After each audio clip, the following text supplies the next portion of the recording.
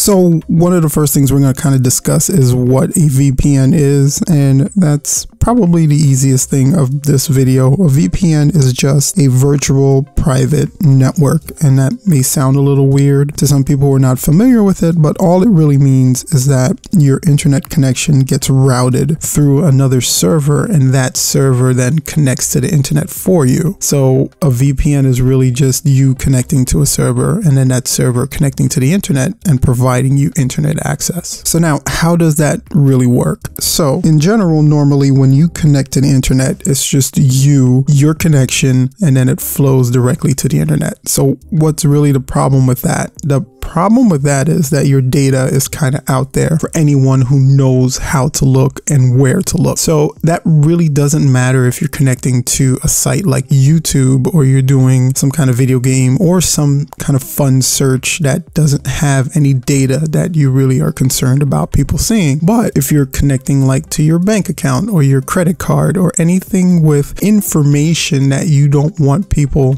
having readily access to, then that kind of is a bad thing, because your data is there available, and there are people there that can look, find your data and use it for malicious reasons. So when you use a VPN server, your data is encrypted because it goes through the actual VPN app itself, and then from there it goes to the internet service provider and then to the VPN server. So the VPN server is kind of like that third party that's requesting the information from the site on your behalf, so no one can really see where that request is coming from, because it's coming from the VPN server. So that really helps with the security of your data, because one, it's encrypted, and two, when you're doing the request from that website, they can't track where that request is coming from. You're kind of disguised and you're kind of honed by that VPN server itself. So it does help with internet security in a lot of ways. So just to reiterate, in a very simple format, your VPN is basically a connection that connects your PC, your smartphone, or your tablet to another computer that's a server, and then that server connects to the internet for you and allows you to kind of browse the internet with anonymity and security. So when would you really use a VPN server? So that's actually comes in more handy than you would think. So if you're really concerned about internet security and you're really concerned about privacy, then we would suggest you always use a VPN server, because it definitely helps secure your private information. Not 100%, because nothing is really 100%, but it adds that extra layer of security to your information that you're going to be sending in and out. So a lot of business people who travel use VPNs because they're connecting to networks that they're not familiar with, and it gives them the ability to safely connect to those networks. You can also use a VPN if you set up one in your home to access your home information while you're away. So you can use it to do some remote desktops. You can use it to access local files. You can even use it to play games over your LAN network when you're not at home. So that's actually a really cool option as well. And as we said before, you can also use VPNs to kind of hide your surfing information, your activity when you're at home. So if you just don't want your internet service provider seeing the kind of activity that you're doing, a lot of people are just really concerned with privacy. You can use a VPN to kind of disguise your activities online as well. It can help access, geo-blocked websites. So for instance, if you're traveling and you want to access your Netflix or Hulu account, you can use a VPN to make it look like your connection is coming from the United States. So that way you don't have an issue accessing your accounts, because sometimes those particular accounts are blocked geographically. So if you're in another country,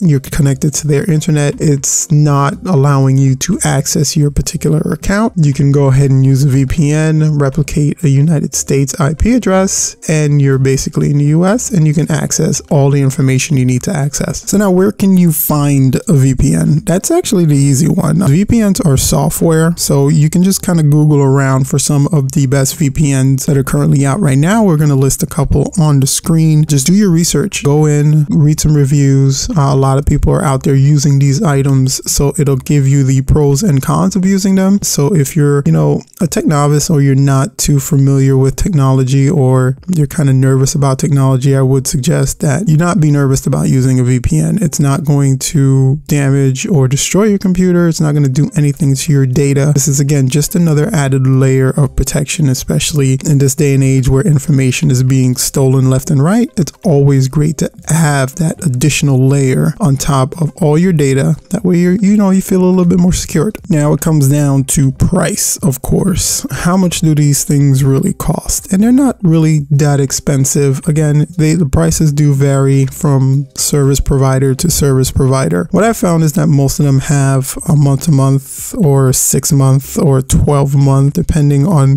how much you want to invest. Usually you would get some kind of a discount for doing a 6 or 12-month. And the prices usually range from like $7.99 per month to about $100 per year, depending on the VPN that you choose. And each of them have their pluses and minuses. So again, it's just about searching around, doing your research. And I think that's probably one of the best things I can ever suggest about tech, is if you're ever nervous or concerned about exploring a new piece of technology or getting into a new area of technology, researching, getting information, reading about it will definitely lower some of that anxiety that you would feel and kind of get you more motivated and more into assimilating that technology into your day-to-day life. So in closing, we definitely do recommend VPNs because they're an added layer of security. Securing your data is definitely #1 reason you should go with a VPN. But we've listed a couple of other things that it's beneficial for, that you can probably use it for and set up in your day-to-day life. It definitely does help though to have an additional layer of security whenever you're accessing the wild west of the internet. Now that's going to do it for our VPN video, guys. If you have any thoughts, opinions, or questions, go ahead and post them down in the comment section below this video. We'll be glad to answer them as best as we can. If you enjoyed the video, if it was informative, if you learned anything at all, please go ahead and hit that subscribe button and join our community. Thank you so much again for checking out the video, and until next time, peace out.